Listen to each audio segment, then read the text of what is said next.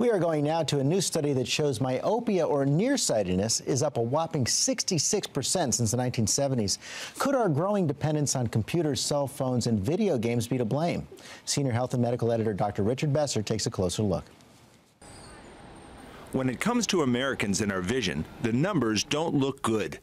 A new study conducted by the National Eye Institute shows the rate of nearsightedness or myopia in America has increased from 25% in the 1970s to a staggering 41% this decade. It was really good to be able to confirm that this was really going on. Although myopia is pretty easily treated, when 40 or 50 million people have myopia, it ends up actually costing the U.S. about $2 to $3 billion annually. So it's a really important problem if it's on the increase. This current study didn't examine possible causes, but experts say factors include genetics or perhaps a lack of outdoor light. Another possible reason?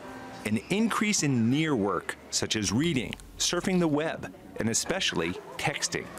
Nearsighted work can really affect the development of young eyes if that's exclusively the kind of work that you're doing. It's equally important to be outside, playing, stimulating your far vision. While more research is still needed, this study is helping shed light on the importance of regular eye exams.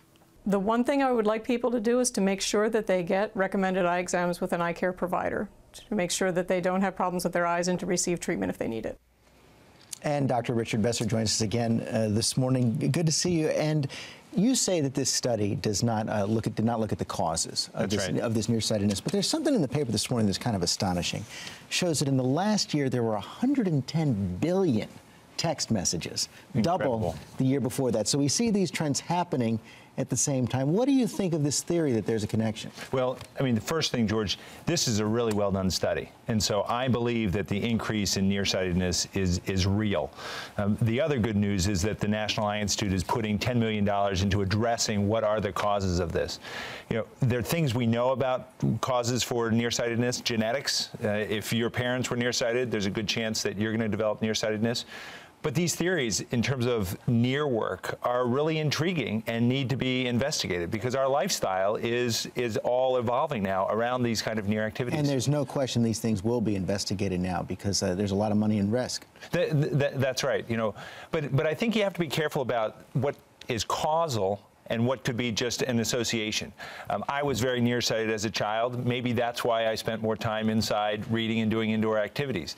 And maybe it wasn't that my nearsight was caused by that, but the fact that you tend to go to those things that play to your strengths. So bottom line, what should parents take away from this study? Well, I think there are two things. One is get regular eye exams, but another is there's so many reasons why children should be outside playing in terms of obesity and their lifestyle. If this is another reason that it protects their eyes, get your kids outside, get them playing. Turn off the TV, turn off the computer, get outside. That's right. Good advice. Richard Besser, thanks very much.